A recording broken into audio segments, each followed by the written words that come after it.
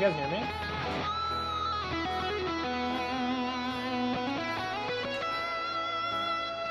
Can you hear the guitar? Can you hear the music?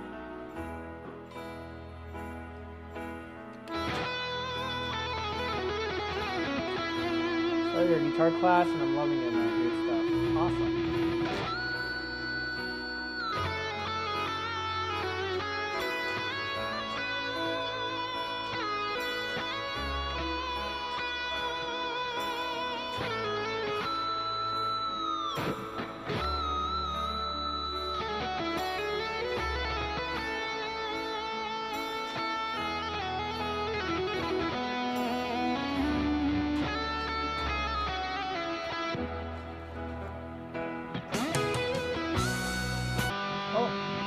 Recording. Let me mute that guitar.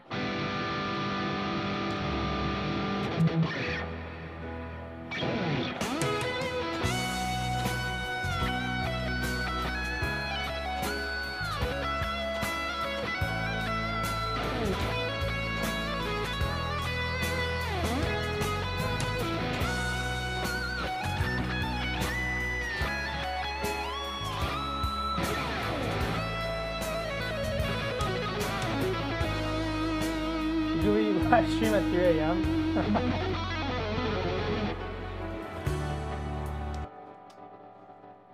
Yeah, you know what happens? I'm like, okay, I just finished recording a bunch of stuff and like my fingers are all warmed up. And then I was like, all right, it's getting late. I should go to bed. But you're like procrastinating and you're just jamming. And I was like, I might as well go live for a bit.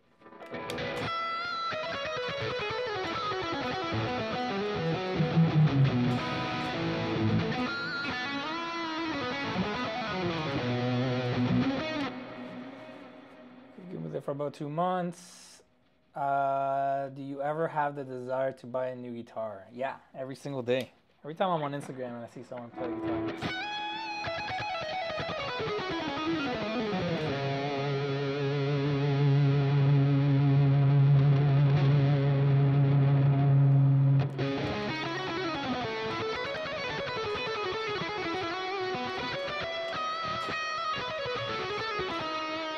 Putting all practice,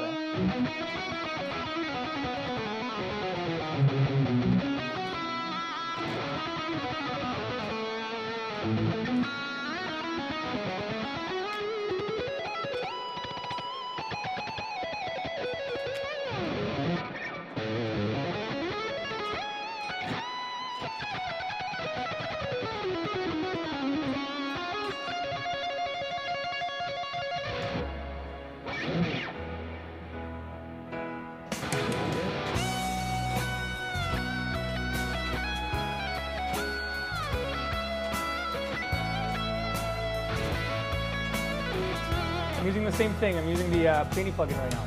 That's the tone you're hearing.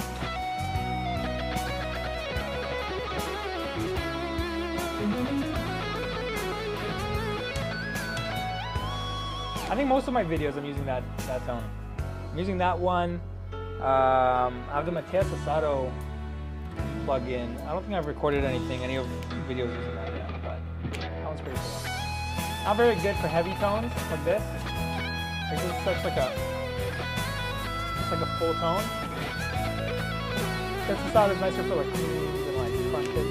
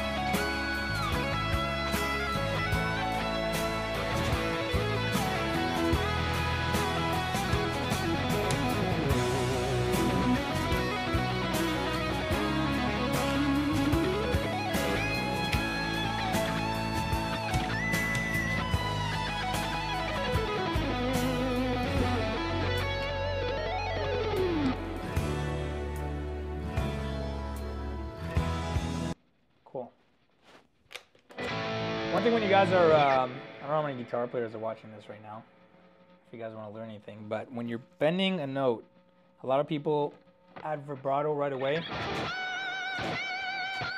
Sometimes that works, but a lot of times you want to mimic a voice. And voice, if you listen to professional singers, they'll sing, and when they hold a note, they'll hold it for like a few seconds, and then they start moving it around.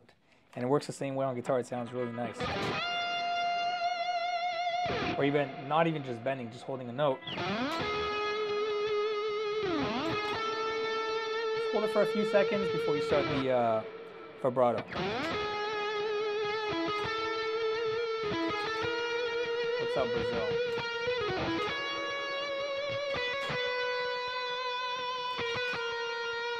Like that just has so much more feel to it compared to, you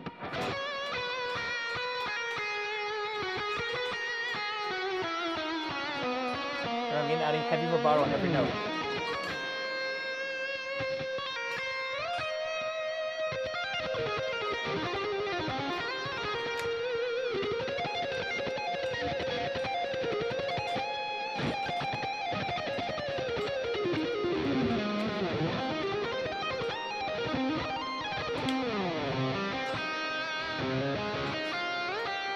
I've been playing for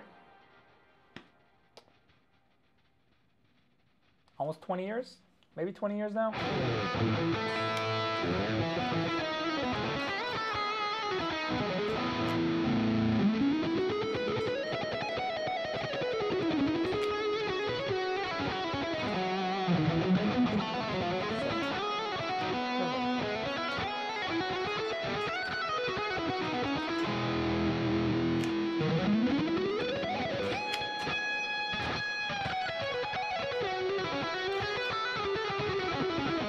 Only been playing a year, right? Is there anything you're struggling with?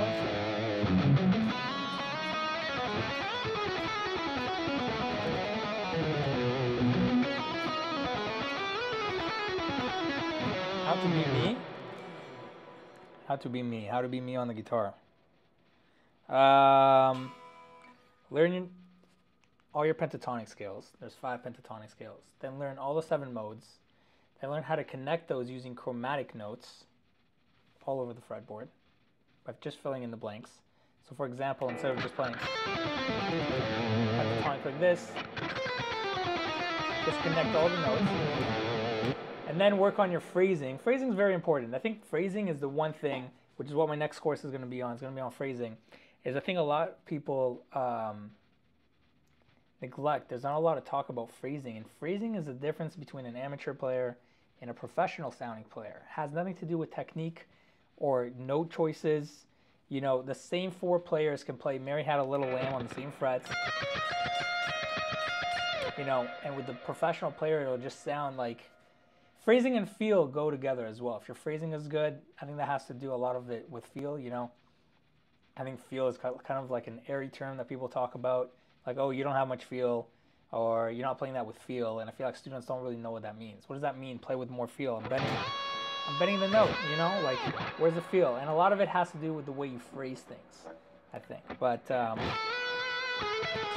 yeah, phrasing, you know, phrasing goes a long way. Every solo I write, every solo you've heard me play, I've spent hours, like, trying to figure out the proper phrasing, you know, of how to phrase the line that I want to play. If I was playing Mary Had a Little Lamb, do I want to slide into that first note? Or do I want to bend up to it?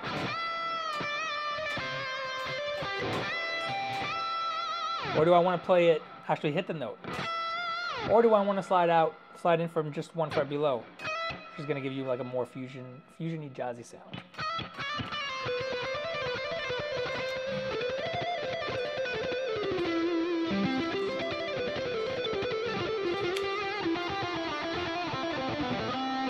Hello, Roy from Chicago. What's up, Chicago?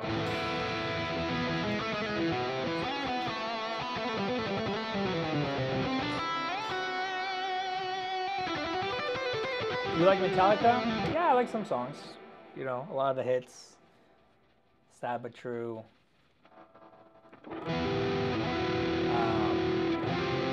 Yeah, all the, like, you know, the basic hits.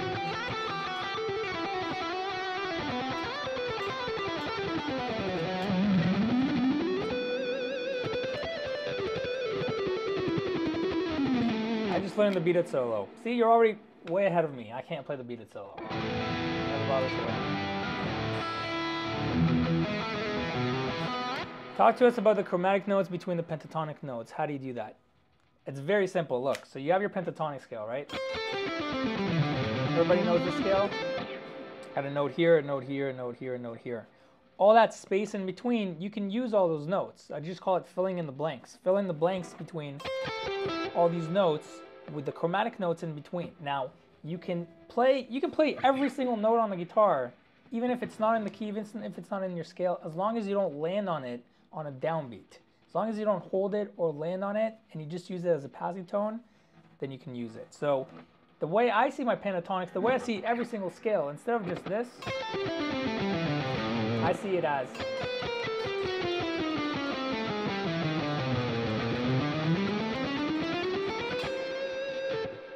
just that. So now when I'm coming up with lines, instead of, your basic, which still sounds great, now I got stuff like, does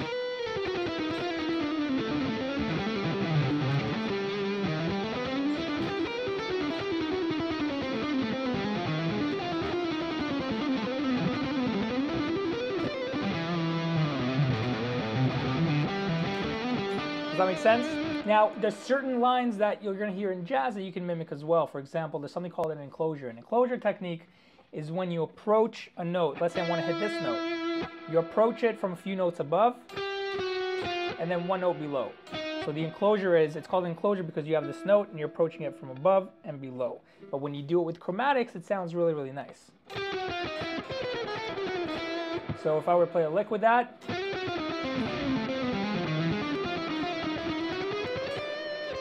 I can do it here as well.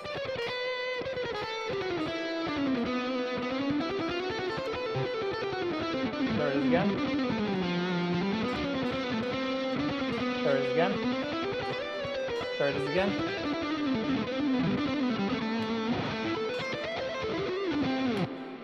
I hope that makes sense. And you can do this with any scale. So if I take the major scale, for example, instead of just playing the basic 3-note per string major scale notes, now I'm looking at it as, but one rule of thumb I like to do is, if I have 3 notes that are spaced apart like this, I'm not really going to insert chromatics anywhere because that's a lot more difficult. Maybe here. But in a space where I have 4 frets together, something like here, where I have 4 frets right next to each other, with let's say one missing note, then it's a lot easier to fill in the blanks there because it sits all together, 4 in a row.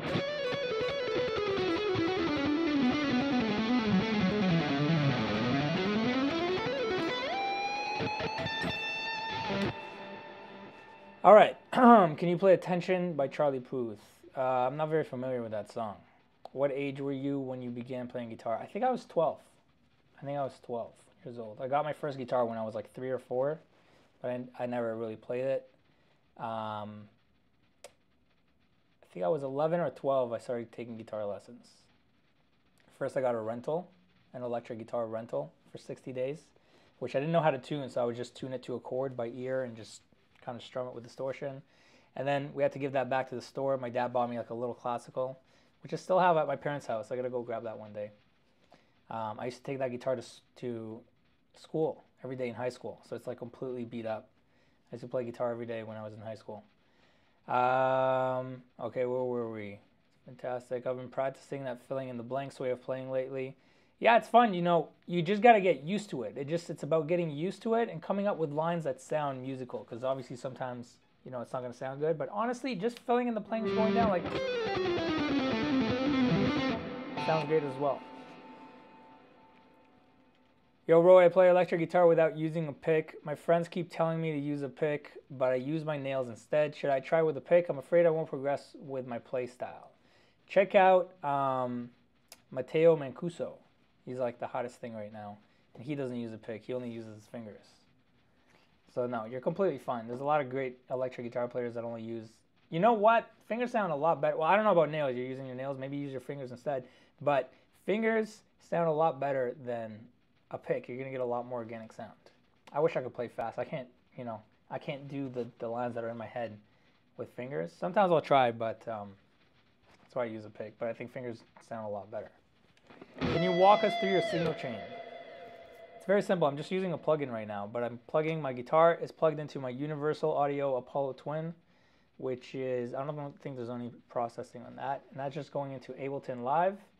And I'm just writing the Plini plugin right now. I was just in the middle of recording something. I thought I'd hop on and say hi. Where is Eddie Van Halen in your list of all-time greats? People always have him kind of low on their list, in my opinion. I think it's very high.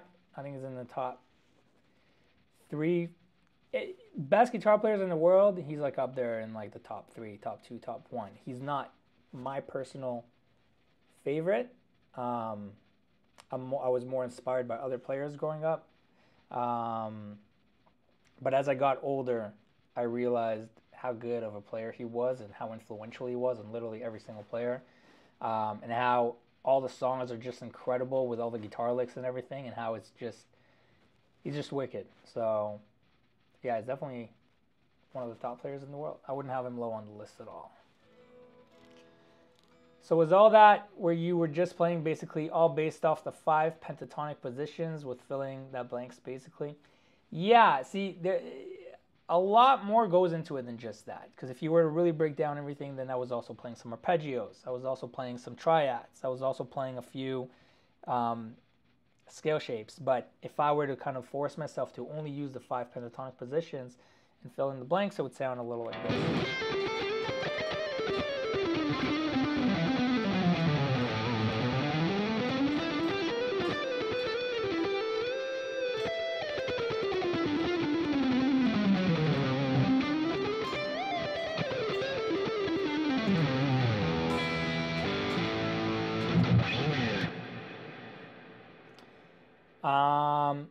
Okay, I missed where I was. Blah, blah, blah, blah. How do you... I don't remember where I was. How do you throw in hybrid picking? How often do you throw in hybrid picking for runs? Been working on that at speed, but I mainly use it for drop 2 voice things right now. I need to work on it more. I don't really think about it. Sometimes I'll just kind of do it because I'm too lazy to bring my pick down to another area of the string, so I'll kind of use my fingers. But I use it quite often. If you pay attention to my solos, you'll see I use it pretty often, but I realize I don't have to. I could also do the same licks without it. If I'm playing clean, then I'll use it to get like a certain snap. You're not going to hear it with distortion, but...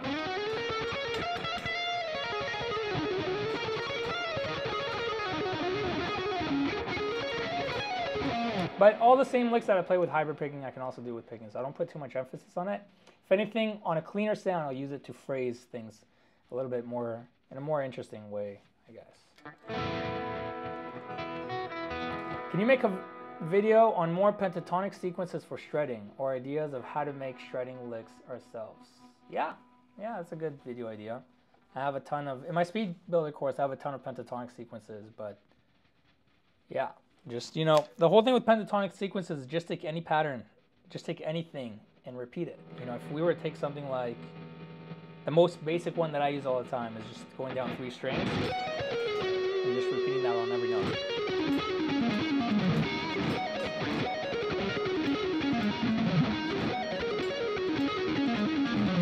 I use that in every single one of my solos. I also use 3 notes instead of 3 strings. So 1, 2, 3, 1, 2, 3, 1, 2, 3, 1, 2, 3.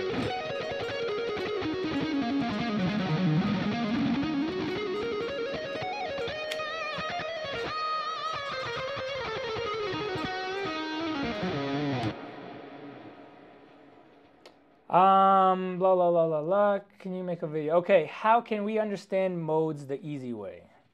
I don't know if this is an easy way, but here's the way I like to teach it. So let's take the major scale, okay? Everybody knows the major scale. Okay? There's 7 notes in the scale. 1, 2, 3, 4, 5, 6, 7.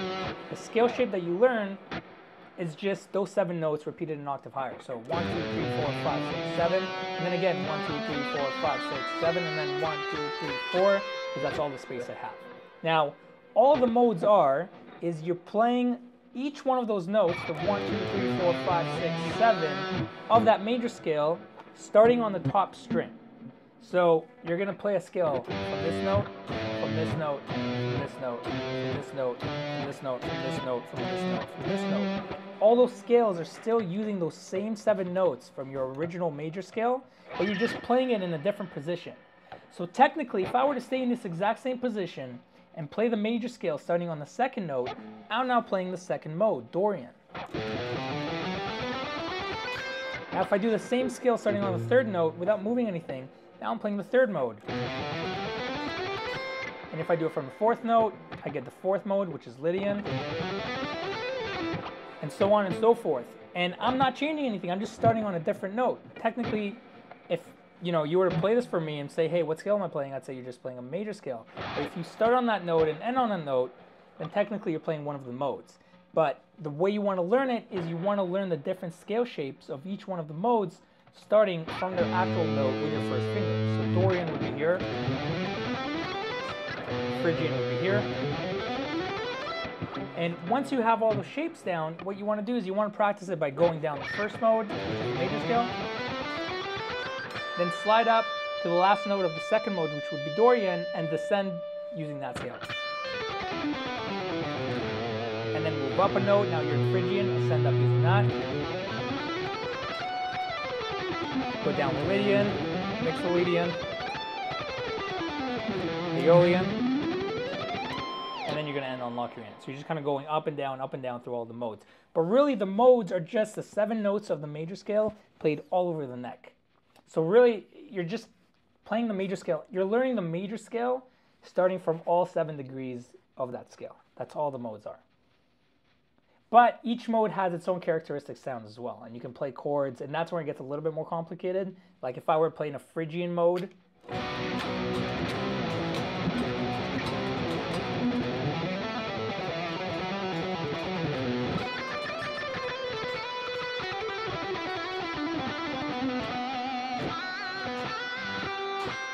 has a more like Middle Eastern type of sound, right? But on top, that really has to do with the chords that I'm playing. The chords are going to dictate the sound of the mode. To give you an example, I can play the chords that I just played and play just that major scale, starting from G, just an original major scale shape, and it'll sound like a Phrygian scale. It won't sound like the major scale. I hope that helps. Your technique is sharp as fuck. Jesus. Thank you.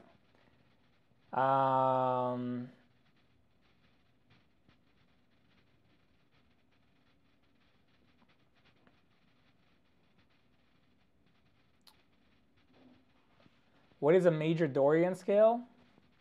I don't know. Who do you like to listen to now? In terms of guitar players? That's a great question. I don't really listen to, I guess, a lot of guitar players that I could think of right now. In terms of like brand new guitar players, I like Nick Johnston's, not his last 2 albums. I think the one before that, Remarkably Something, Human. A lot of really good melodies in that. But I used to listen to it more. I don't really actively listen to that. I'm trying to find like more unique type of music now that I've been listening to.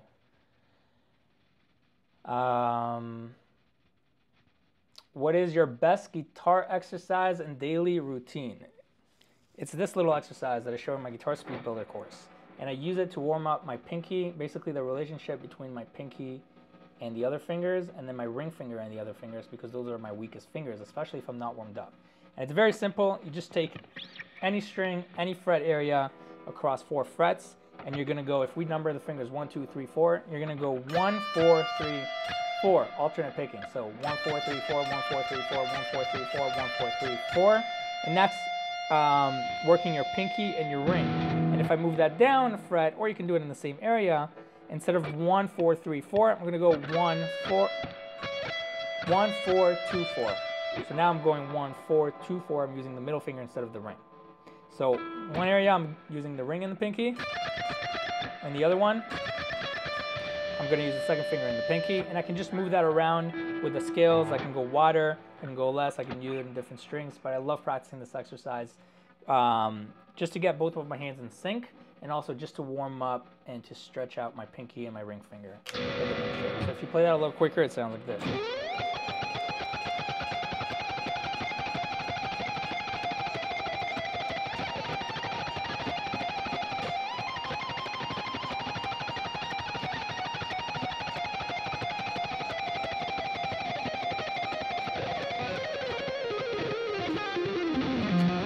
Now, the other way you can do it is backwards. Instead of 1, 4, 3, 4, you can go 1, 2, 1, 3. No, wait. How's it go? Yeah, 1, 2, 1, 4, 1, 2, 1, 4, and then 1, 3, 1, 4, 1, 3, 1, 4. So that would sound like this. Huh? Wait a second. Okay, 1, 2, 1, 4, 1, 2, 1, 4.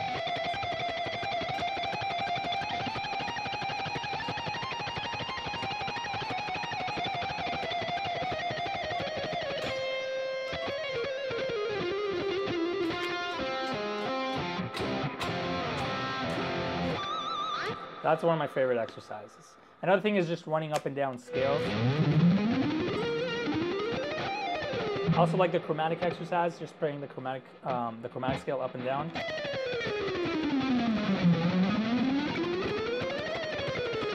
Or breaking it up into maybe 2 strings, and then 3 strings.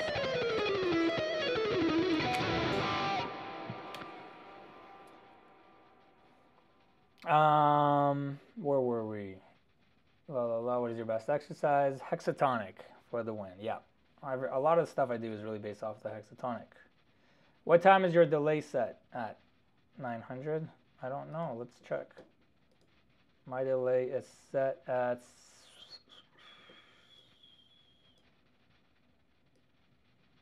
500 right now.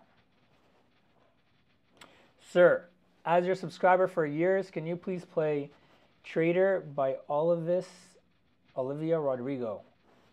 I would love to, but I don't know that song. Sorry. Do you think that we are getting more technical nowadays rather than more musical? I feel like peeps are losing musicality and emotion with all the technicality behind it. It's not a bad thing, but yeah. I feel like it's getting more rhythmic. From what I noticed in the past like 5, 6, 7 years of new guitar players coming out, or the bigger guitar players, it's very rhythmic. It's not as melodic as, like, you know, the guys from the 80s and 90s and maybe early 2000s.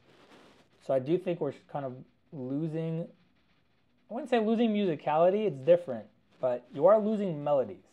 A lot of some of the bigger guitar players, if I played any of their songs to someone for the first time and asked them to hum back a melody, you wouldn't be able to. A lot of them, you know, there are no melodies, or it's very rhythmic based, whereas if you played like one of, you know, Steve Vai or Satriani or Paul Gilbert's bigger songs, it's pretty easy to find that melody and sing it back. There are a lot of players today that are also very melodic as well. But yeah, I don't think it's necessarily a bad thing. I think it's cool that they're able to take the guitar to like new heights. Some of these guys are doing things that are absolutely insane that in the past I've never seen anybody do. So it's cool that they were able to take it to a level that didn't exist a few years ago, which is really awesome to see. And it's not to say that there aren't, melodic guys. There are a lot of, people doing some crazy techniques and being very melodic. Roy, do you instantly know the position of every note on the fretboard, or is it not overly worth learning? I don't know. Let's see. Let's take the letter G. Just one I'm missing. So, kind of. I don't know it like, I would say if there was like a speed test for that, over 100, I would get like maybe an 80, 85. I'm using references. I can't just go boom. What's it? Well, it would take me like maybe like 2 seconds, which is pretty quick, but I don't know it instantly. And usually I'm using references. So this note right here, I know that this is D, so I know that's going to be D flat. If we just take this random note, the way I'm going to do it, I don't know what this is right off the bat. Well, now that I've looked at it for a few seconds, I know, but I'm going to look at the A string, and I know basically the 2 strings you should know where every note is 100%. By looking at it right away, is E and A, because then you can just use the octave trick, which is what I use to get a reference for all the other notes. So if I want to know what this note is, I just go down an octave. I know that this is an E flat on A, so I know that note's going to be an E flat. Do you have perfect pitch? No, I don't have perfect pitch. I have relative pitch.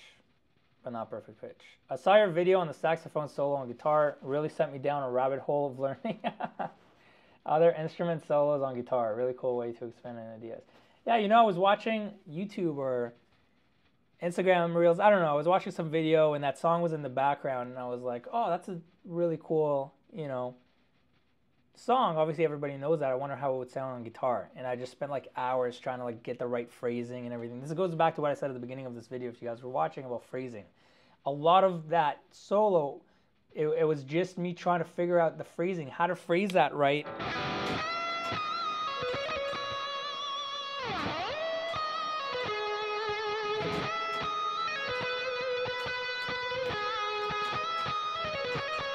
To make it sound, maybe not like a saxophone, but to make it fit the track and still sound like epic and cool. Where am I going to slide from? Am I going to add little slides in between? Where am I going to do a wah? There's also, I'm using my wand there just on certain notes to emphasize certain things. What's your favorite Malmsteen song? I like Blitzkrieg, which I can't play, but goes like this.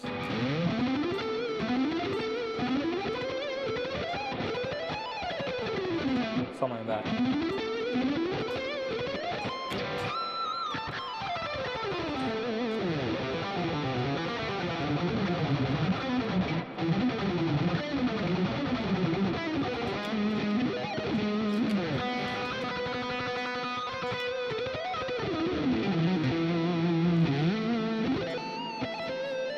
Something like that. It's called Blitzkrieg, or I think in one of his videos he calls it Heavy E Phrygian.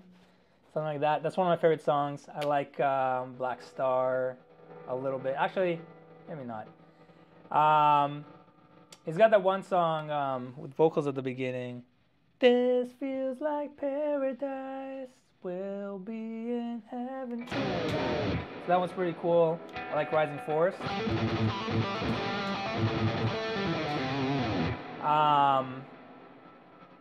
Obviously, Far Beyond the Sun.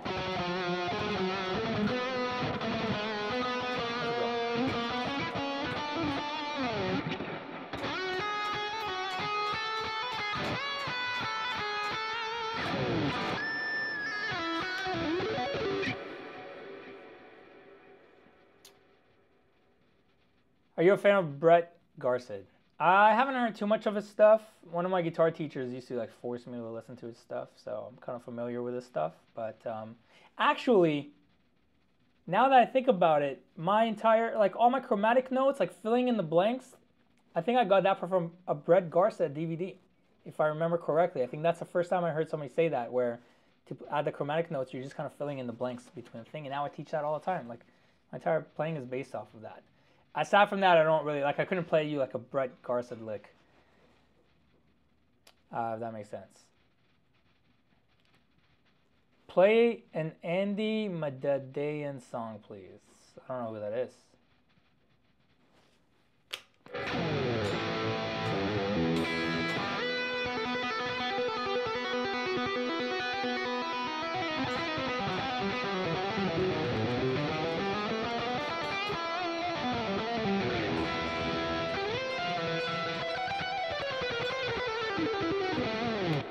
I love the short of you playing Rich Girl with the Arabic theme stuff. Very vibey and very melodic. Awesome. Yeah, that was really fun. That's from, so the Rich Girl it's sampled from, what's that movie? Fiddler on the Roof.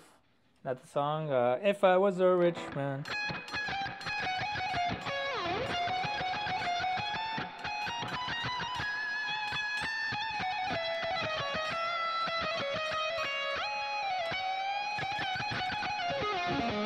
So it's cool. You can add a lot of like really cool like Phrygian stuff in there to get that like Middle Eastern vibe. That was a really fun one to do. Please make a cover of Playing God, but in Roy Ziv version. I don't know how to. I don't know how to play Playing God or any of their songs. But the problem is playing covers, especially like uploading them to YouTube. I usually play them like the way I like to play covers, or I'll cover it like my way, which is not exactly like the way the song is written, and I'll add my own licks to it.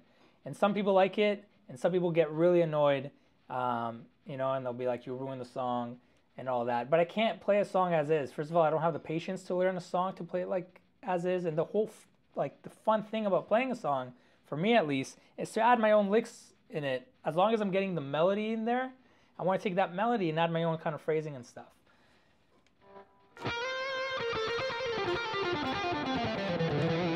Check out Crush by Polyphia if you haven't heard it. I liked some of Polyphia's earlier stuff. Was very, I thought was super like melodic. Not that their stuff isn't melodic now. I think it's still very melodic, but I just haven't heard a lot of it.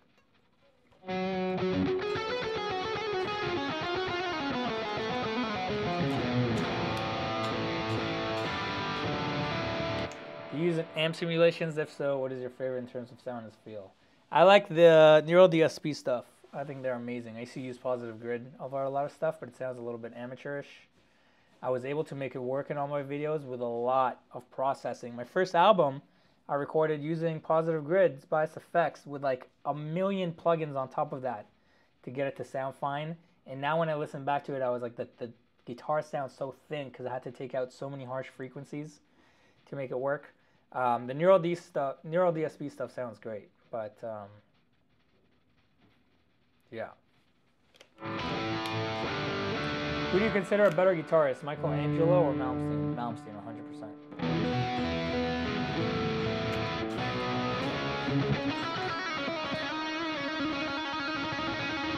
Are you practiced with Frank Gambale? Yeah, I do. I practice using his Chop Builder DVD, which I got when I was like in high school.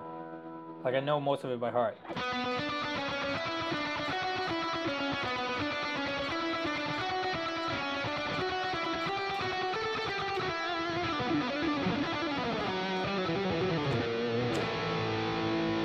Let's play a little bit.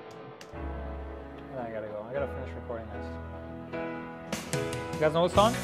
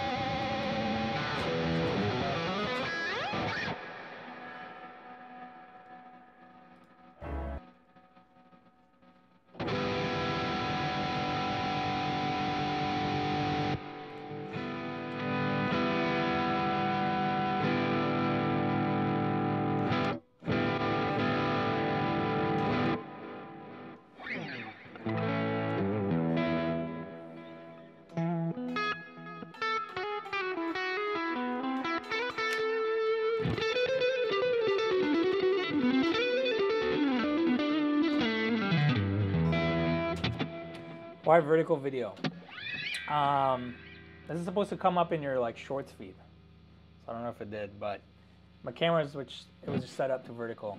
So I was like, oh, let's try doing vertical video. Plus YouTube just had a new feature. Or if you go live with vertical, it should show up in the shorts feed. I don't know if that works or not, but I was too lazy to switch the camera to the other side.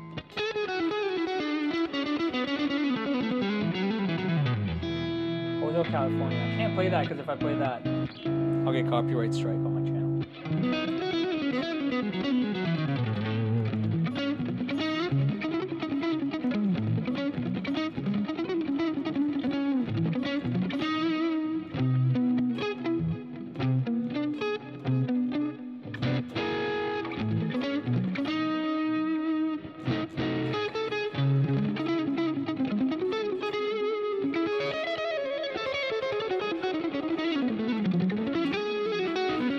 Hotel California? Fine. Hopefully they don't.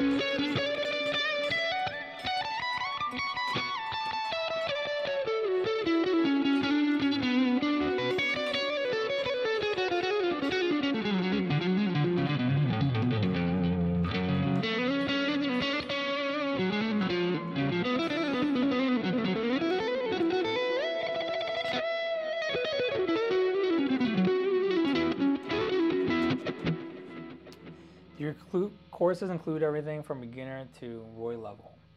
I don't really have any beginner courses. How many of you are beginner guitar players? How many of you would be interested in a beginner guitar course?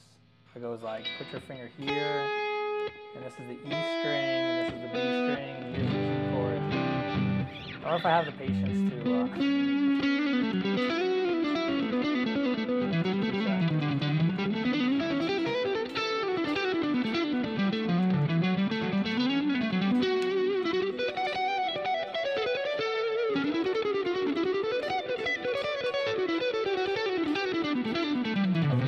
contacted you about that signature yet? Yeah, they have. I had talked to Music Man. They might have something in the works very, very soon. We might do like a limited run of this guitar, like a signature type of, not really a signature. It wouldn't necessarily be a signature, but it would be like a limited run of this exact model, which doesn't exist. Last time they made this was in 2005. So this is like a limited edition color, limited edition specs that they haven't made since then. So basically we would do a limited run of maybe like 10 of these, and then we would see if anybody bought it. And if people did, then we could take that conversation to the next level.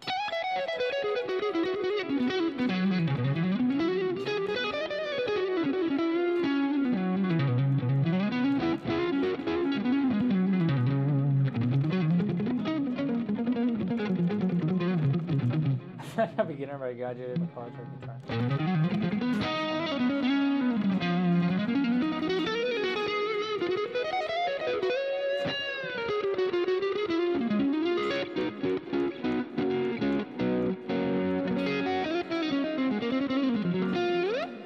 I started learning since I was 15, but it was on and off. Mainly learned major chords and then got into classical stuff. How would it be to pick up from there? Were you playing acoustic or electric?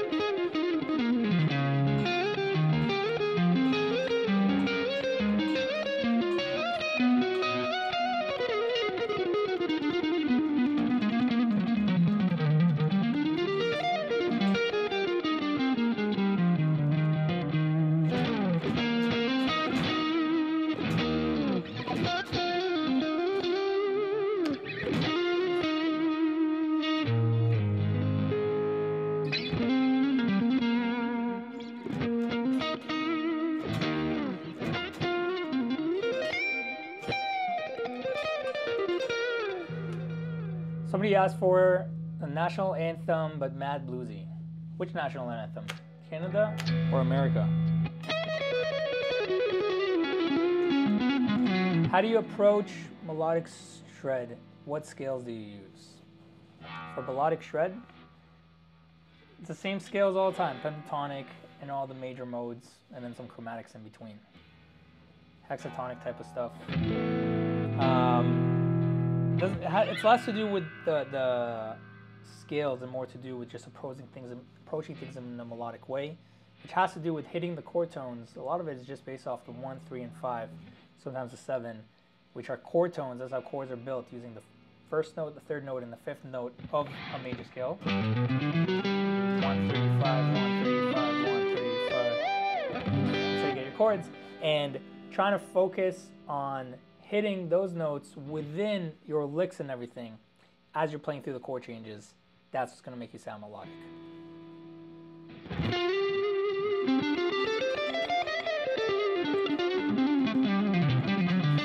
Please tell us why this guitar is your number one. I don't know, it just, this guitar just has it. I don't know what it is. It could just be, you know, they just like that with this guitar. The neck feels great, okay? The body is small. Everything's smaller about this compared to like a normal guitar, although some people told me it's not. I don't know, it just feels a little bit smaller. It feels nice. I like the color. I like where everything sits, so I place my hand here.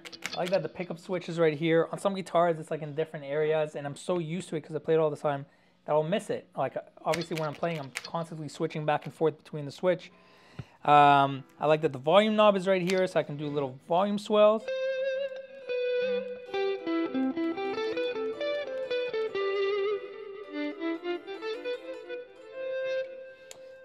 It just feels really, really nice. I like the color of it. It's mostly just the feel and the sound. Like this guitar sounds so great, plugged direct with no amp, no plug-in, no nothing. How many guitars can do that?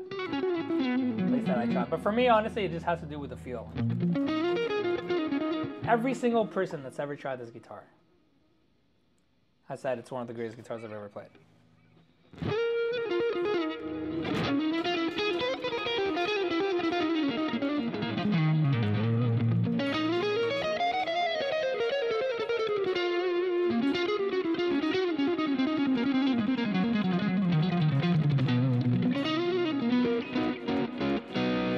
Which famous players have you met? I met Jordan Rudess. I've met big guitar. I haven't met that many really, really, really famous guitar players.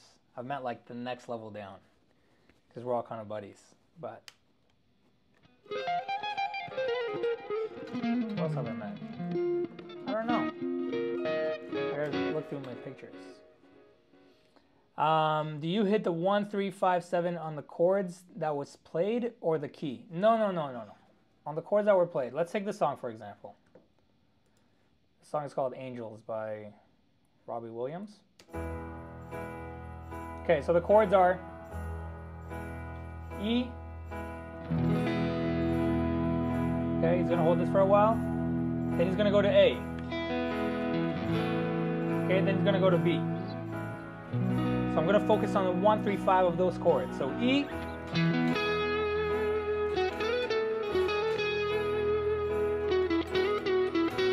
A, there's a 3.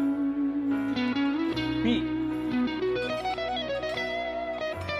Oh, what chord is this? F sharp minor. A. C sharp minor. So everything I just played sounded super musical or super melodic. I was mostly focusing on just the chord tones. Let's hear that again. E, that's just the 1, the 5, and the 3.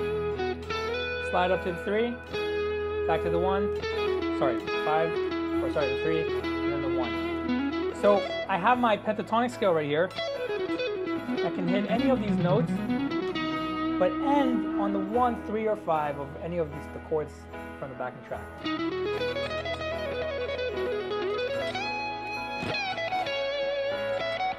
There it is again.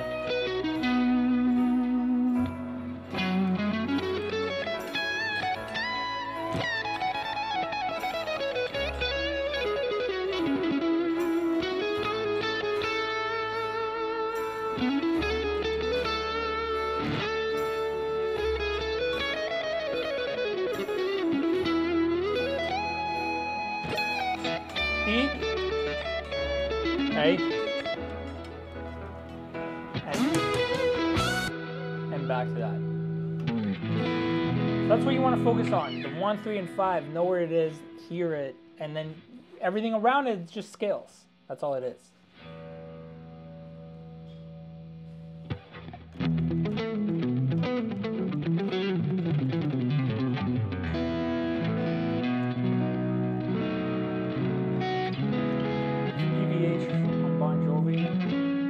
Malmsteen on Eagles. That's a cool idea. I'm gonna steal that. I like it.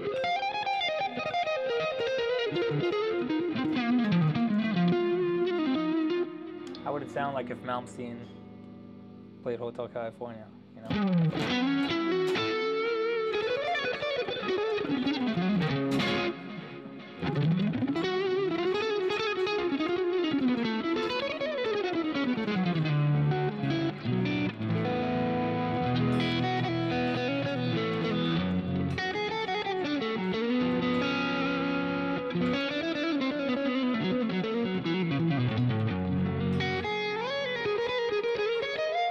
Short you did with a soulful melodic bluesy lick.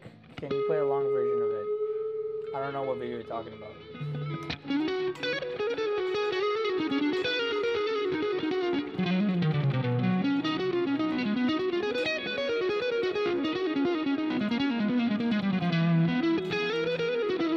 Maybe your first Neo Disco? Which one is that? Is that the one that goes...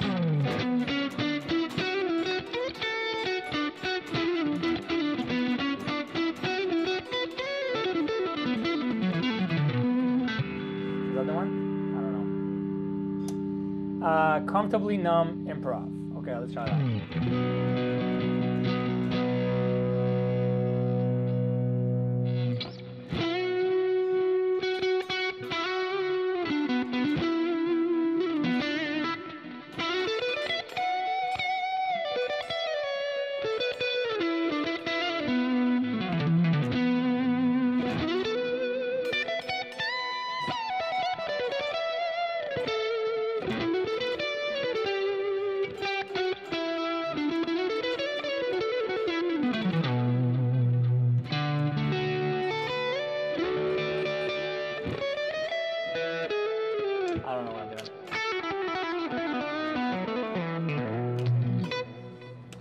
Almost at 500,000 subscribers.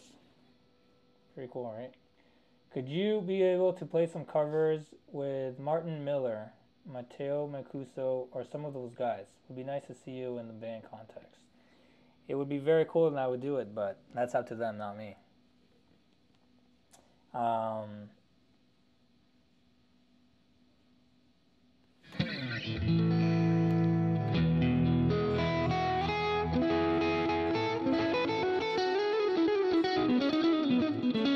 When are you releasing a pop song side guitar solos part 3? You're right, I gotta do a part 3. I didn't even think about that. Maybe soon. What DAW do you use? I use Ableton. And do you think the Archetype Plini is worth it? 100%. All my last videos, honestly, they should pay me for how much I talk about this damn plugin, but they don't.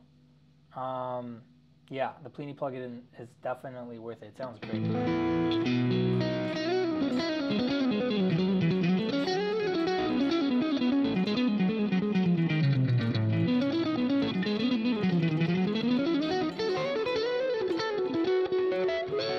What do you think regarding the Rough Star? I think it's cool. I think it looks great. I never got into it. I tried it a few times. But I think that they're cool. They got these cool mid-rangey tones. But I wasn't really a fan overall of the feel and the look and the tone for me, personally. But I think they're great.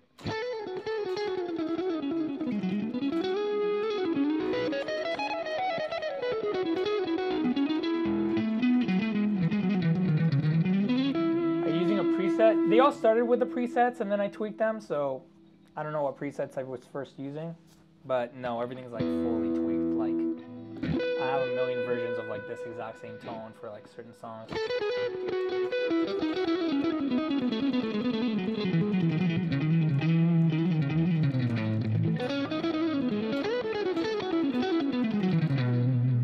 My best lick.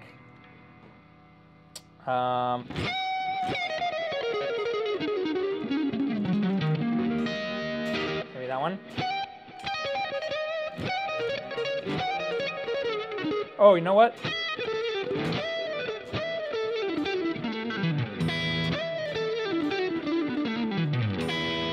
Maybe that one.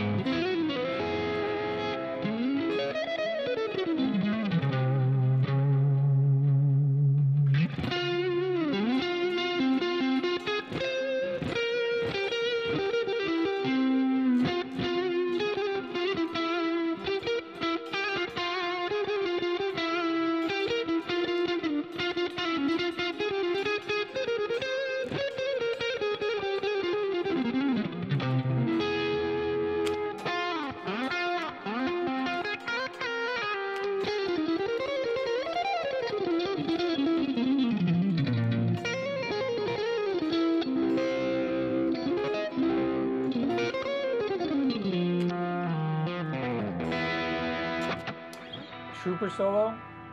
How does that go?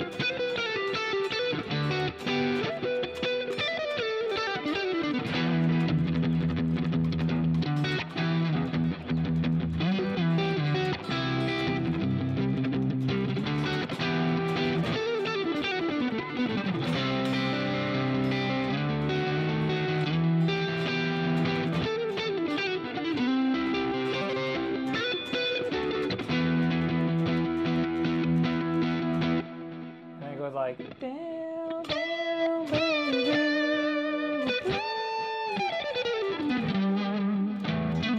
I don't know. I haven't heard that song since I was, I think, in high school. Or no, maybe like 10 years ago I had to teach it to somebody. Yeah, I haven't heard that song in a long time.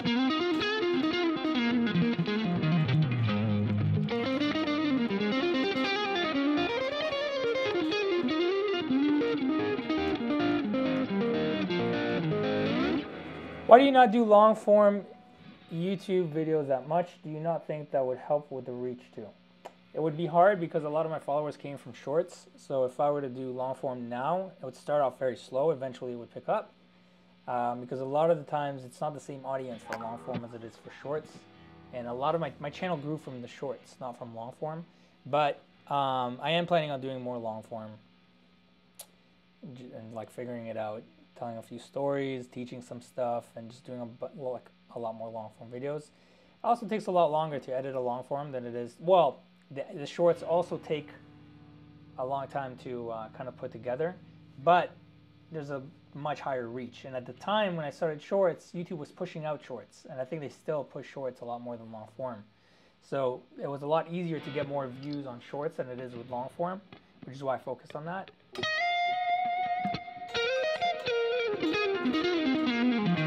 But I will start with probably more long form on YouTube soon because I am interested in doing that. What kind of content would you want to see? Want lessons, stories?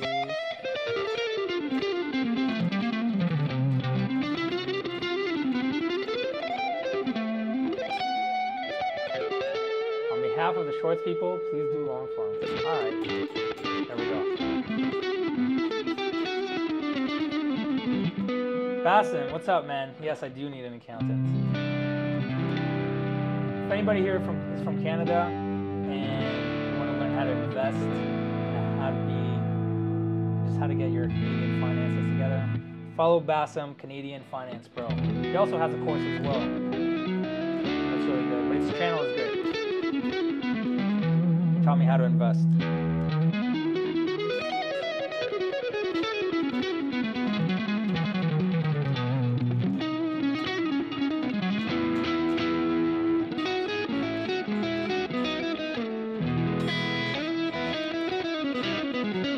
Send regards to Latin American followers. Say hola. Hola.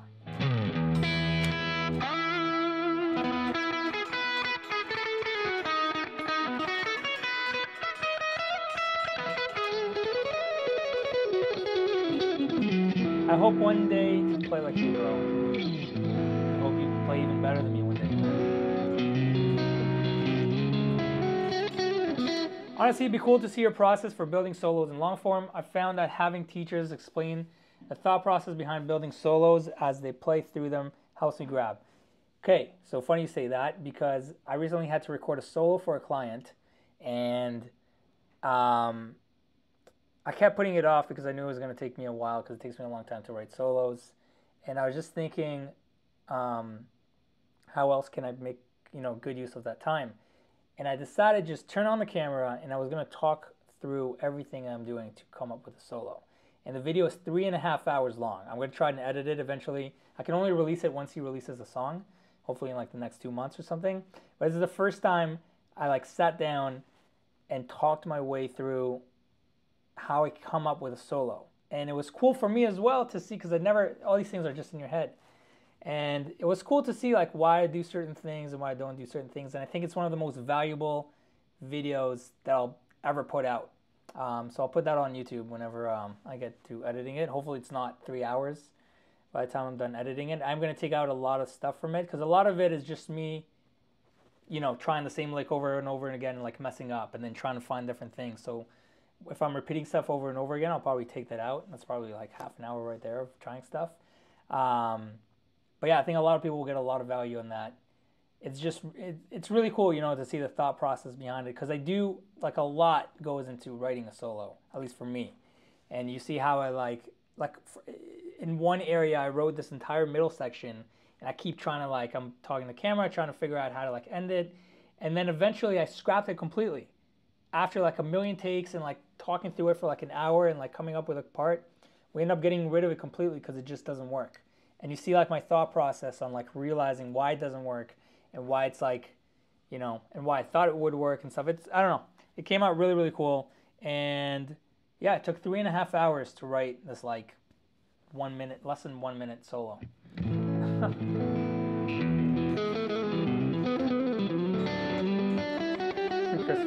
Yeah, maybe I'll do an edited version and then the full uncut version.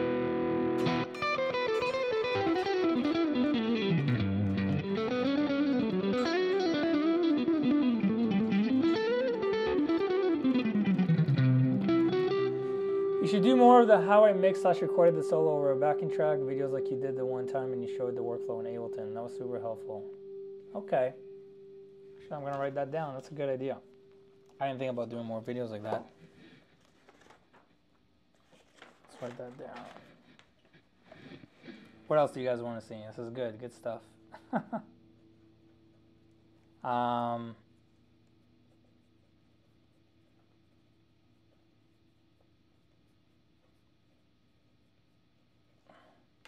How to make solos in Ableton.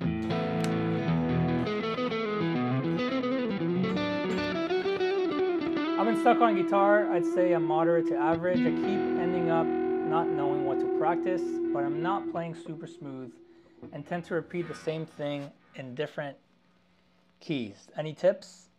Yeah, you probably have a lot of certain holes in your playing that you probably know of.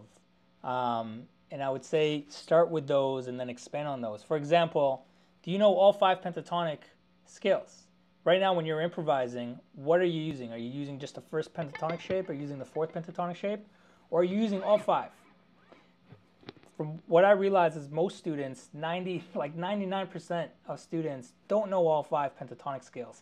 And if they do, they know how to maybe practice going through it, but they don't know, but they're not using it because they just don't know the shapes. And they don't know the shapes because we all start learning the first pentatonic shapes because it's so easy to visualize. Then a lot of people use the 4th shape because it's also easy to visualize and kind of looks similar to the first one. And then the other ones are all kind of weird, you know? There's not like the string shapes don't really repeat. They're not very symmetrical. The areas where you can bend in the first pentatonic shape are usually at the end or at the end of every kind of string area. On some of the other shapes, you can't. So, you know, a student would learn one of the shapes and then they'd be bending all these notes like they thought it was in like the first shape, and they'd be hitting all these wrong notes. They'd be bending to a wrong notes, which is why a lot of people don't use any of the other shapes. But that's a huge game. Like, you could play so much with just the pentatonic stuff if you expand it across a fretboard, which is what learning all 5 shapes does. Do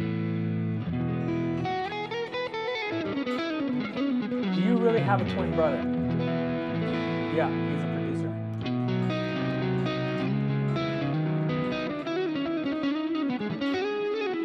Actually, he's here right now. Check this out.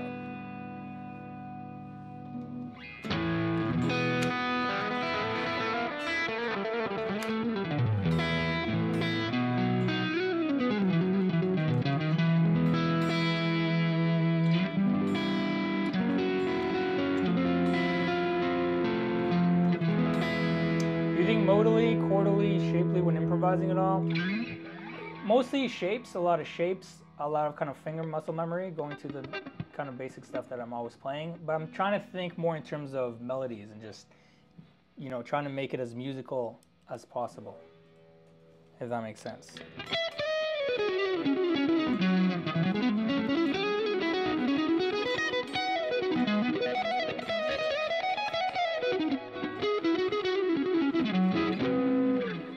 I don't know any drum mirror licks. I learned one for a video I did for Positive Grid a while ago, where I had to play like a John Mayer tone, and I learned one of his licks, and it was really cool, but I don't remember it. I don't remember it. Careless Whisper.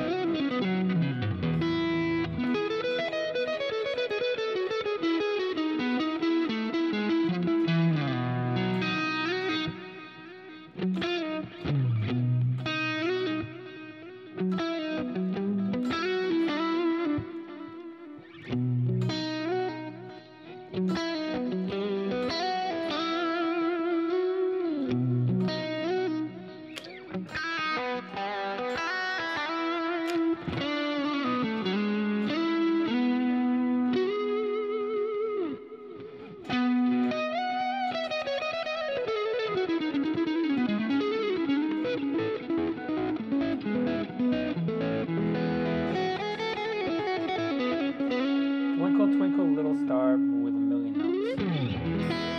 See how we can do a twinkle, twinkle, little star.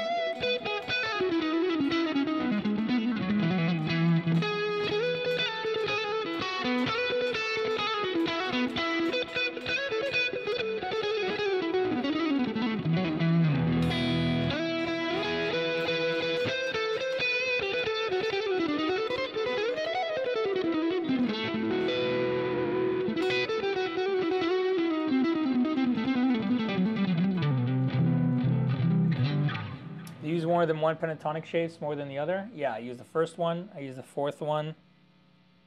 Actually, that's the fourth shape. First shape.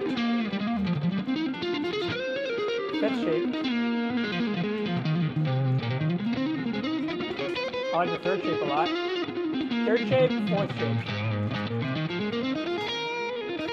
Second shape I use the least. So first, fourth, fifth, third, no. First, fourth, third, fifth, and then second.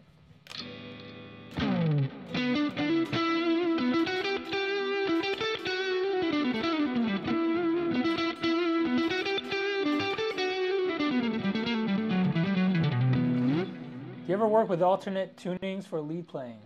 No, I've never actually tried that. That could be cool though. I've never tried that.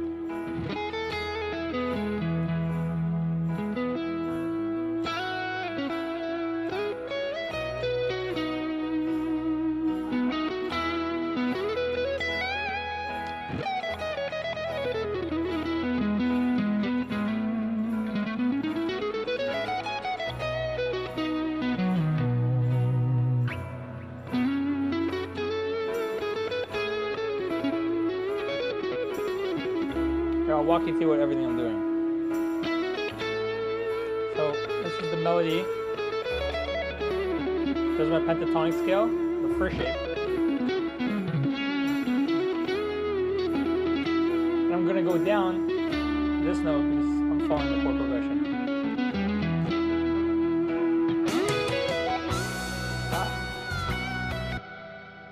That's my solo. I'm gonna get rid of that.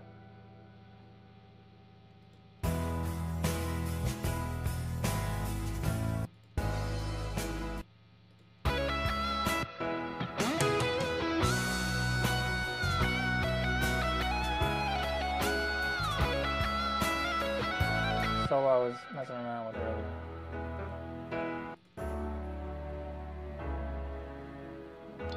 There's an angel short in the works?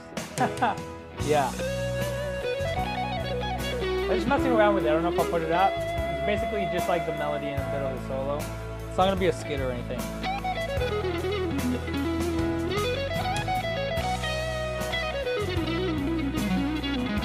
So here's the pentatonic scale.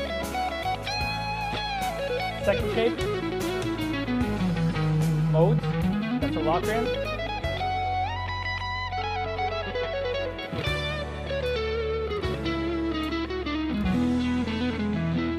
Okay, so E major, chord tones, pentatonic, A, and then on a note from the B. E major, pentatonic, and then a note that comes from the B.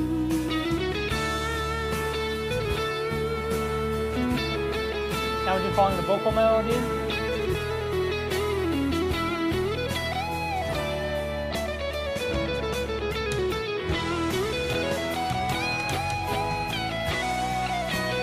B, pentatonic, pentatonic. So right there, what chord was that?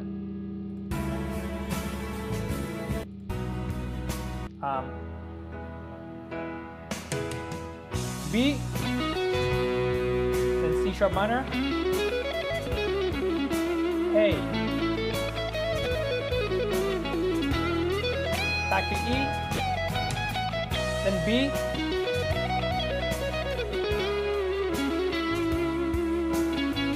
A. So in A, yeah, okay, so A was a chord. Over A, I was hitting this note, bending to this note. In my pentatonic shape, I don't have that note, but that's where I mean follow the chord tone. So I can still use the pentatonic, but now insert this note in there over the A chord. It's going to sound like you're actually playing the changes instead of just noodling over the pentatonic over and over again, like everyone else.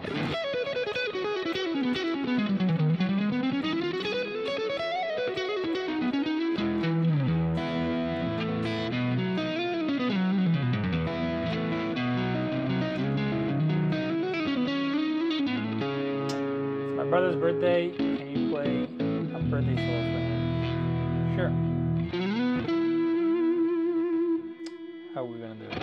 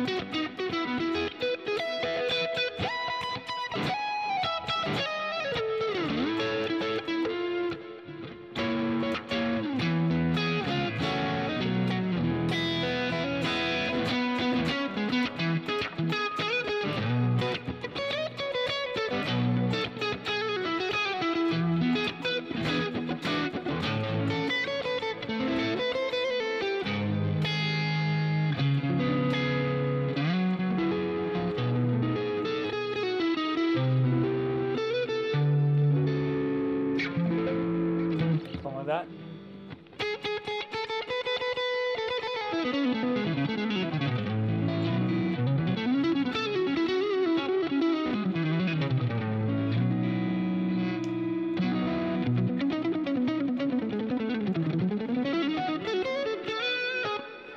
How's your proficiency with the slide? Had to use one for recording recently after a long hiatus. I still both love and absolutely hate it.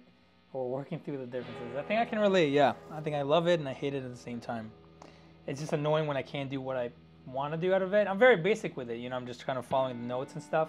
When I see someone that's very proficient with a slide, I get very jealous because they're doing all these just incredible like blues phrases in there that just fit really, really perfect. I also always hate the sound of my slide on my guitar. I don't know if I need like a better slide or what, but it always just sounds like piece of metal on the guitar.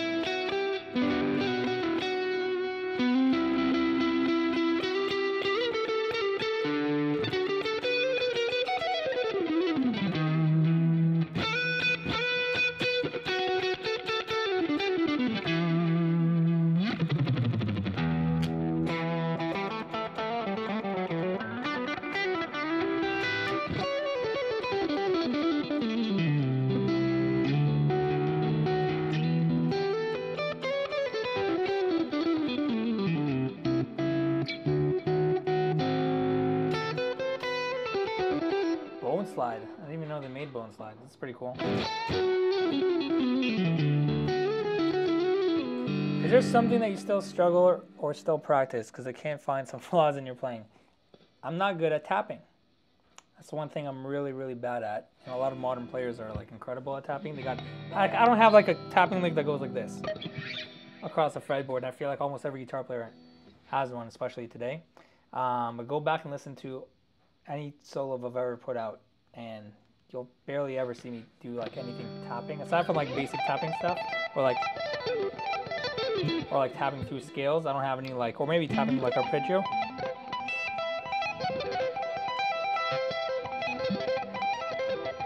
Stuff like that. I don't have like crazy tapping legs. So that's one thing I still struggle with.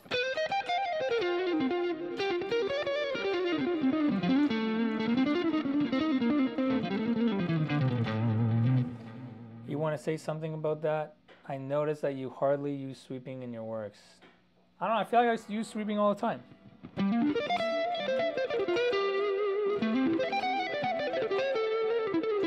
Like that's one of my most shapes. I feel like I use that in almost every video.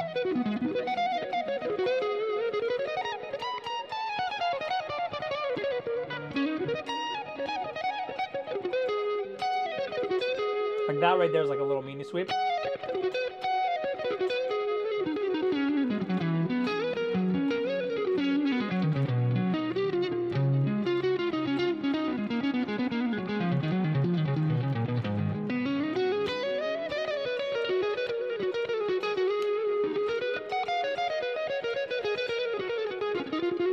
What are your thoughts on the do? I don't really know him, or I've never really watched any of his videos, but I keep seeing all the comments on my videos that reference him. Maybe I should check him out one day. I know who he is though, like, I know he does those like funny videos.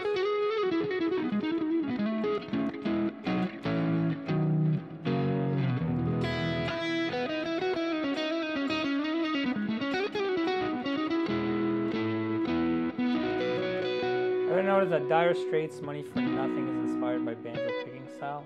I've never noticed that.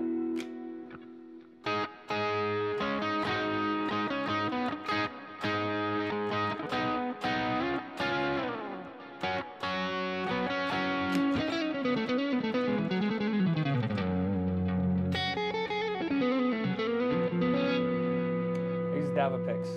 I've been using these picks for probably over 10 years now. Longer than 10 years.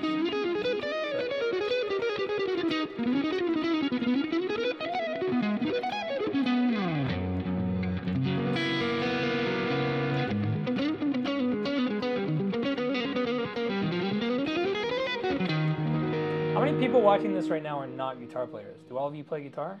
Or is there anyone here that doesn't play guitar?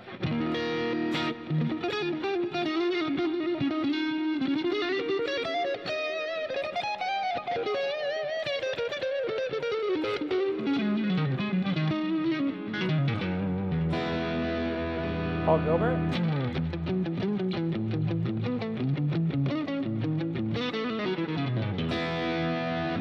Drummer, okay, we got a drummer. Ukulele.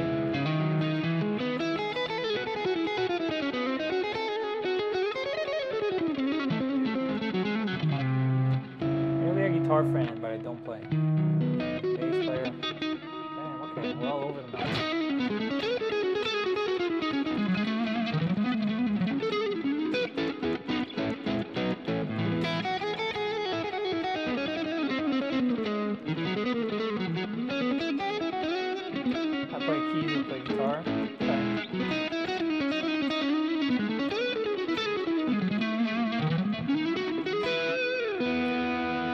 Funky rhythms. Let's see if I got any funky rhythms. I'm not a very funky guy.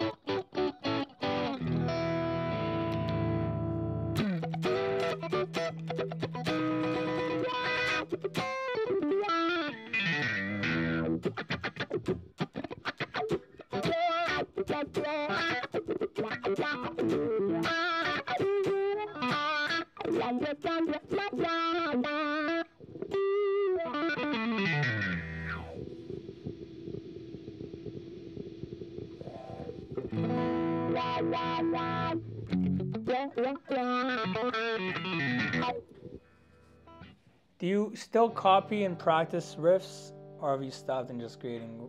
I was never impatient enough to learn people's like licks exactly, but once in a while, the last thing I learned was like a Stevie Ray Vaughan licks a few years ago, like 5 or 6 years ago, and I've been using that in literally every single one of my solos. It's this one. And he goes, it's that part. That. I never used to play that before like 2017 maybe. Maybe, yeah, 2017. But if I hear anything like interesting, I'll try and learn it.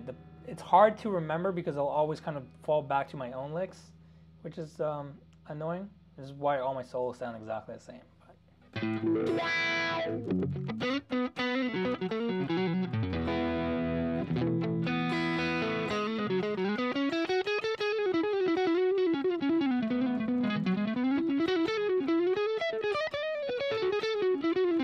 Playing for 45 years, but I'm hopeless. You gotta know what to practice.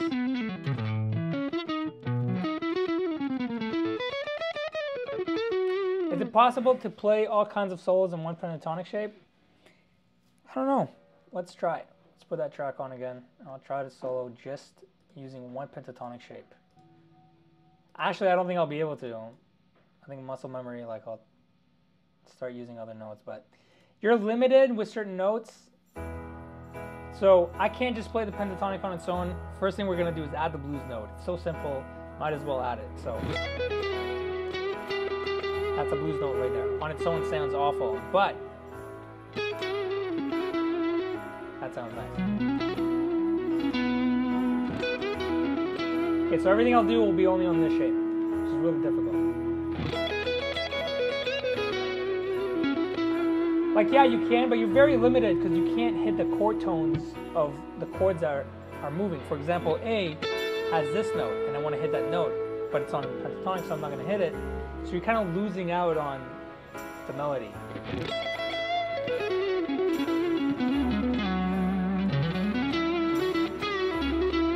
But it still sounds fine.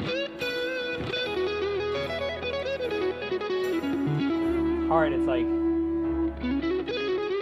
I feel like I'm like chained.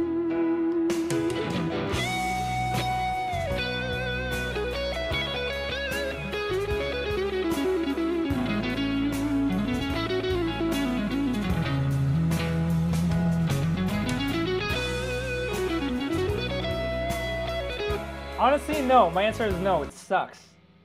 It sucks. Just sticking to the pentatonic, the first shape, no.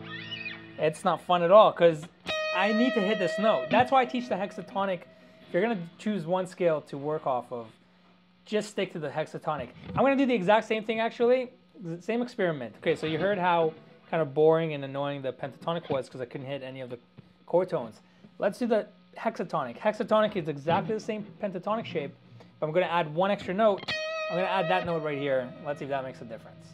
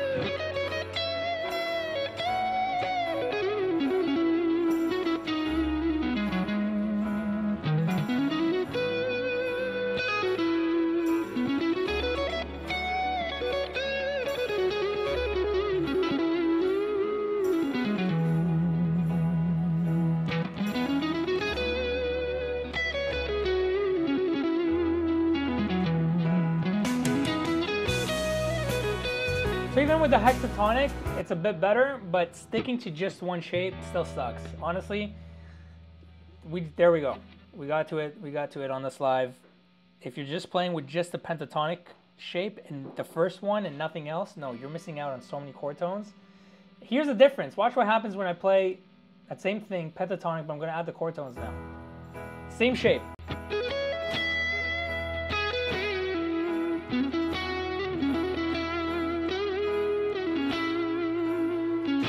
Well, my bad.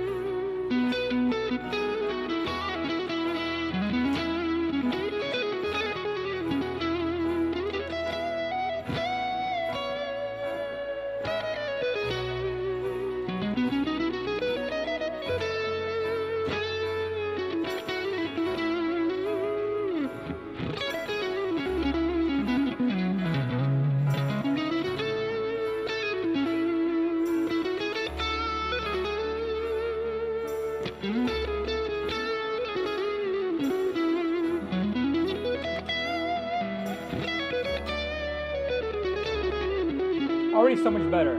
But even that sucks because you're limited to this one position. Listen to the difference, okay, when you open it up to more positions, okay? Let's introduce the entire neck. Enough with playing just one shape. You're so limited. I didn't realize how limited you are.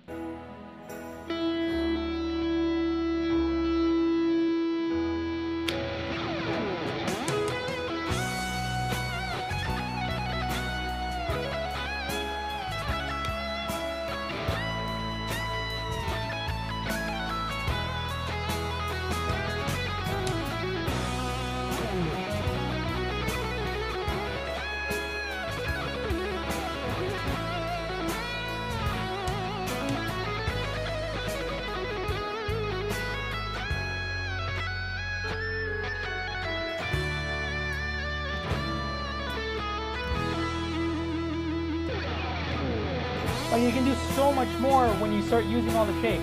Even if I just stick to pentatonic, but use the other shapes.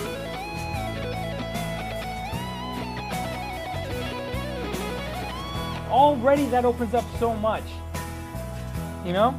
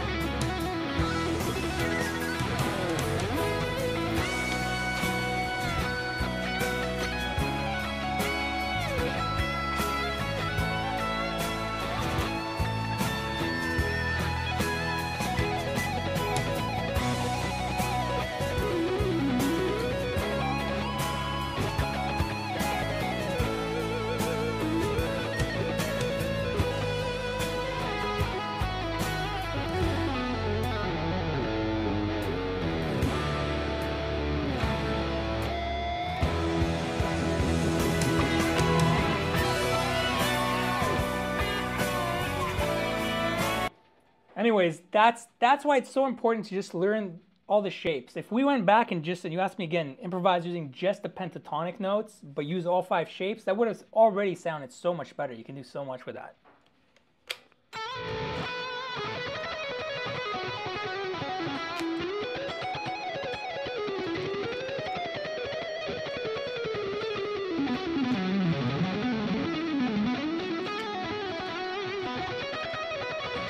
Producer left the room and go crazy.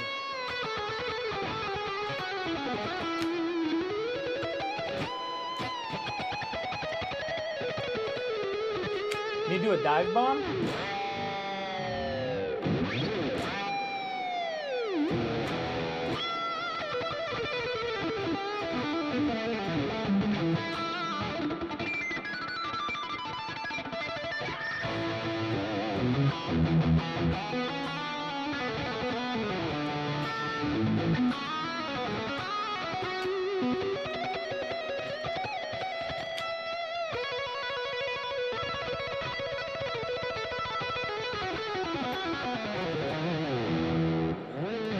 I'm not tuned, but I can't tune my guitar because it's tuned right now because the intonation's a bit off. It's tuned to a certain way for the solo that I was recording. I don't want to mess that up, but.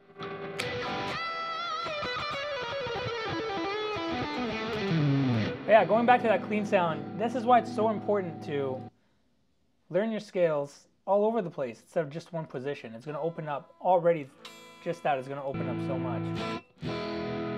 Yeah, I'm like super out of tune. But.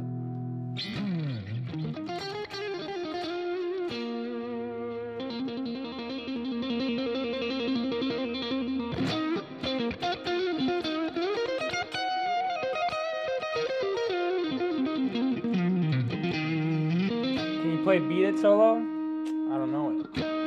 Spirit Carries On. The solo for Spirit Carries On, how's that go?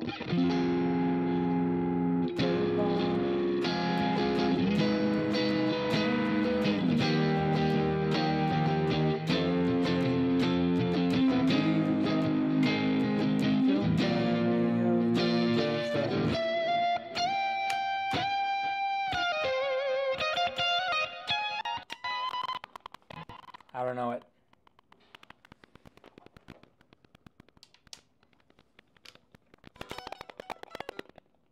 Are we still, is this still working? You guys still hear me?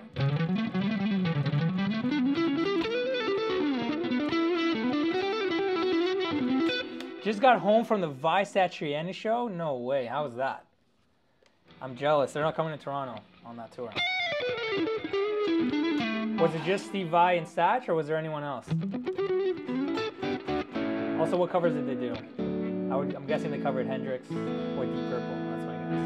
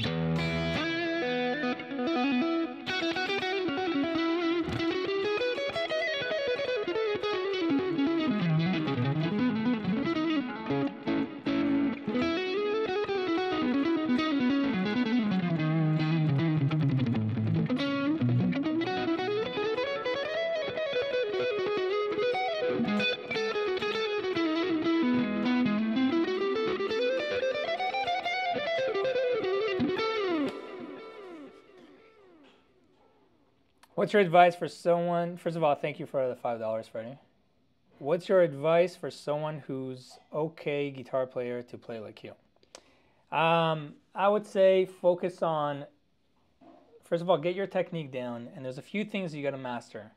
You got to start with the pentatonic scales and learn all 5 positions. We were talking about that earlier, I don't know if you were there, but learn all 5 positions of the pentatonic scales, then learn all 7 modes of the major scale modes. And learn how to improvise. Always focus on improvising using the pentatonic and the modes together. From there you can start adding some chromaticism, which is really just kind of filling in the blanks, which I talked about earlier. But one thing you can do is just like steal people's licks, just learn licks, all just short little licks from guitar players that you like. If you like my stuff, just learn some of my licks. Like I play the same licks over and over again. If you watch enough of my clips, you'll see. You just steal, you know, some of my licks, and you try and use that. Like learn one lick and try and use that everywhere over a backing track, and see how it works if you move it to different positions, stuff like that. Understand how chords work and learn your chords. Understand what diatonic chords mean. Understand a little bit of theory. You don't have to go too deep into theory, but understand like the basic theory. Understand like diatonic theory, and learn your arpeggios, which is just, you know, 1, 3, 5, 7, all that type of stuff. 1 second.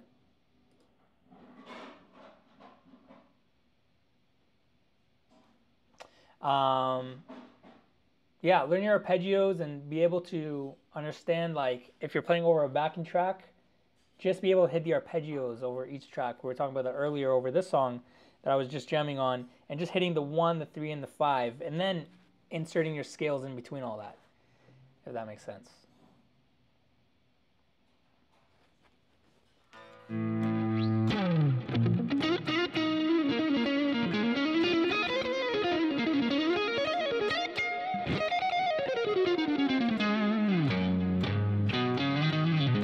Because that's really what I'm doing. Like when I'm soloing, a lot of it just has to do with hitting the chord tones and then improvising scales all around that.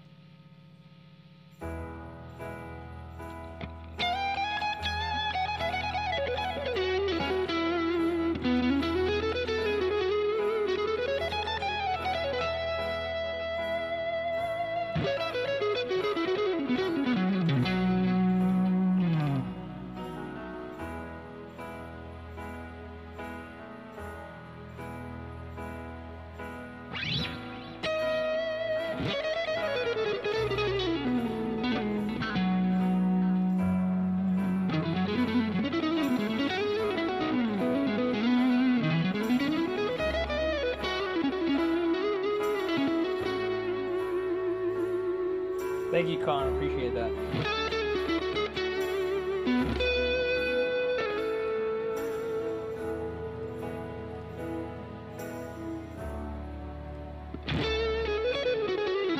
Thanks, buddy.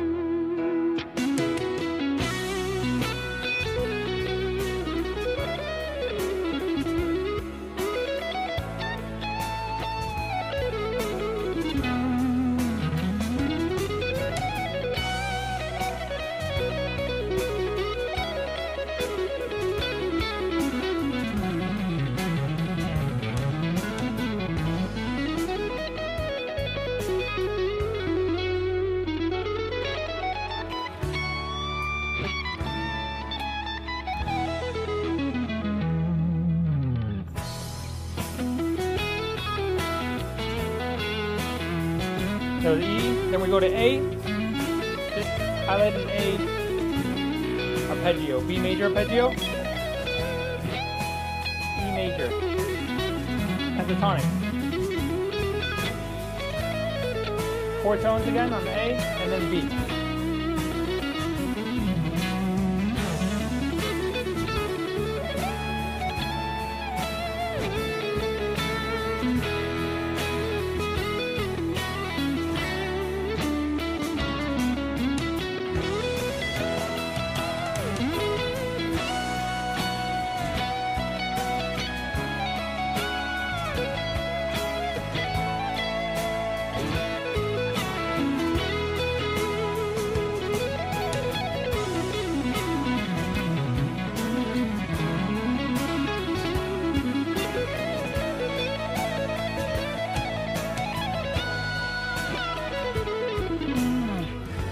Another thing you want to learn is scale sequences. That's how you connect certain licks and certain parts together. Put scale sequences, and scale sequence is just a pattern within a scale. So that's what I was doing here. I was going like...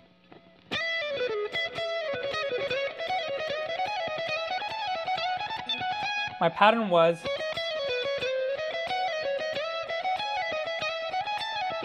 And then I kept moving that up. Lux plays. Thank you, appreciate that. Thanks for the $10. Comfortably Numb second solo. Is the second solo the one that goes Is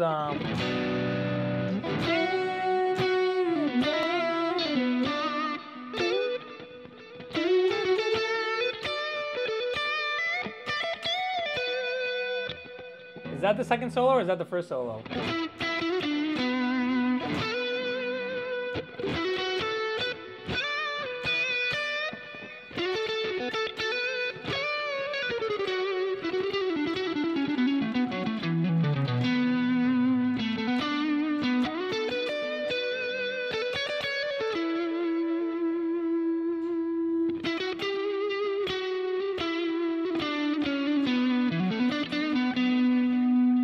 Pull up Comfortably Numb.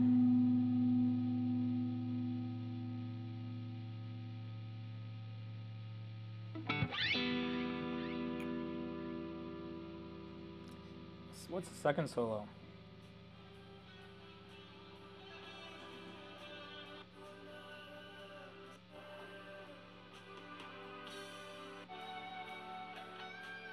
Oh, right, okay, so that was the second solo, what I was playing.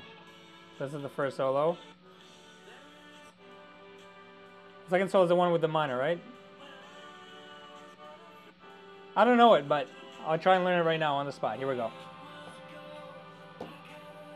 Change my tone.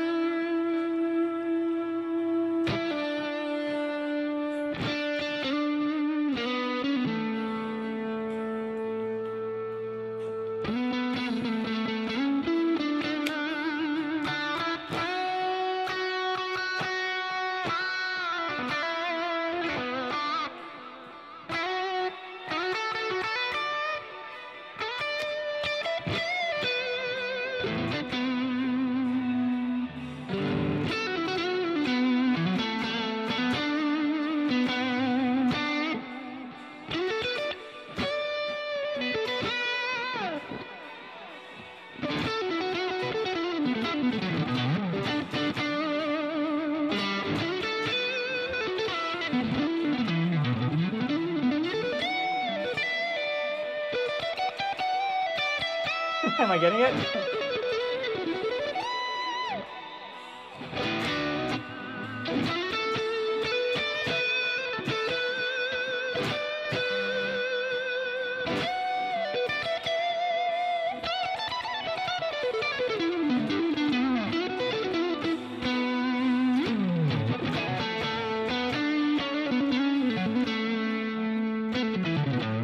Was that it?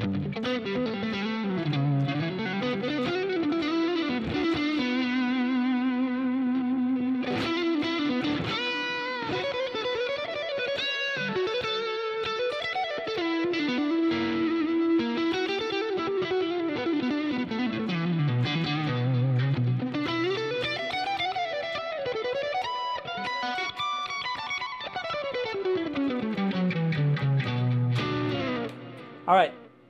Thank you so much for all the super chats. Thanks everyone for sticking around. I gotta go eat. My wife just called me. Food's ready. Thanks for hanging out. We talked about a lot of stuff, but the one thing I got from this is, yeah, the first pentatonic scale is not melodic. You can't play melodically if you just stick with that one scale. So at least learn all 5 shapes if you're gonna stick to pentatonic. But more so than that, introduce that second note, which comes from the hexatonic scale, which is what I teach in my, thank you, Santa Maria, appreciate that. You know, introduce that extra note, which is what I teach in my hexatonic scale masterclass, but it's really just a pentatonic with that one extra note. Or take that a whole step further and just learn your chord tones. Learn the 1, 3, and 5, the arpeggios of each one of those chords, and try to target those within your pentatonic, and that's going to sound very melodic as well. But yeah, as you guys saw today, the first pentatonic shape, nah. This doesn't sound like you're stuck. You're stuck if that's the only thing you're using. It's great. It sounds good. I would say at least learn the 4th shape so you can have the 1st shape and the 4th shape. Actually, for many years, when I first started playing guitar, I only knew the 1st shape and the 4th shape of the pentatonic. I didn't even know there were more shapes. Nobody ever taught me those shapes. I thought it was just the 1st and the 4th. Maybe start with those. That's what I did, and then eventually figure out the rest. But thanks again for sticking around. I got more videos coming soon, and I'll do more of these lives because they're pretty fun. And yeah, I've been thinking of doing like a monthly membership type of thing, maybe like 10 or 20 bucks a month, and then there's like a private group, and you just get like full access to me, and like we'll go live a few times during the week and just answer everyone's questions, basically like lessons, but like I don't want to do one-on-one lessons, but I still want to teach somehow aside from courses, because courses are very specific. Like I'm working on my phrasing course right now, which is going to be pretty cool. I'm very excited to release that whenever I finish putting that together. But like a membership type of thing where we can just kind of do something like this, where it's just guitar players and we're all learning and I'm answering questions, and I can teach whatever during that day. You know, it's not like a set course or anything. You're asking me about a certain phrasing trick, or you're asking me about theory, or you're asking me about chords or melodies or how to write a solo or this and that. So I think that would be really, really cool. I've just been trying to figure out some like ways where I can give people more value, but also make it, worth my time. And the cool thing about that is like with these memberships, I'm part of like certain memberships, on marketing and stuff to learn how to sell courses online. And what I notice is when people go live, like when the instructor goes live, most people don't show up. It's usually at a time, let's say maybe people are at work or people forget. I don't know. A lot of people don't show up. So you get that like sometimes that one-on-one interaction with the instructor, which is really cool. And I feel like as well with like, if I were to do a monthly membership, maybe sometimes not everybody shows up to the live calls. So you might get like, a one-on-one lesson with me for a whole hour, which is pretty cool. But yeah, something to think about. Again, thanks for sticking around. Thank you to everyone that, what is this called? Super chats. That was pretty cool. I forgot that you can do those on YouTube. And yeah, I'll do some more lives soon. I'll be back. Thanks for sticking around.